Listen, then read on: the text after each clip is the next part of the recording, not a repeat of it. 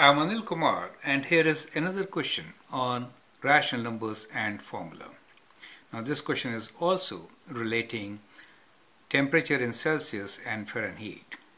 The formula relating Celsius degrees C and Fahrenheit degrees F is C equals to 5 over 9 F minus 32.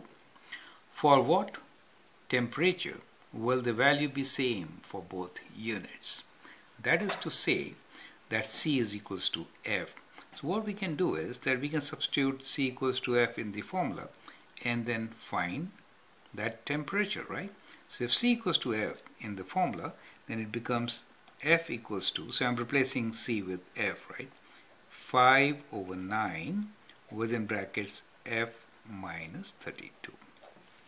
Now let us try to solve this equation. We can multiply by 9 to get rid of this fraction part. So we get 9F equals to 5 times F minus 32. Now we can apply the distributive property. We get 9F equals to 5F minus 5 times 32. 5 times 32 should be 5 times 2 is 10, 5 times 3 is 15. That gives us 160.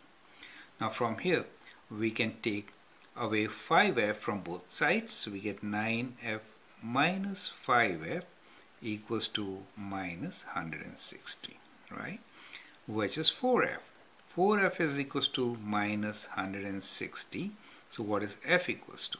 So what we have here is 4F is equals to minus 160.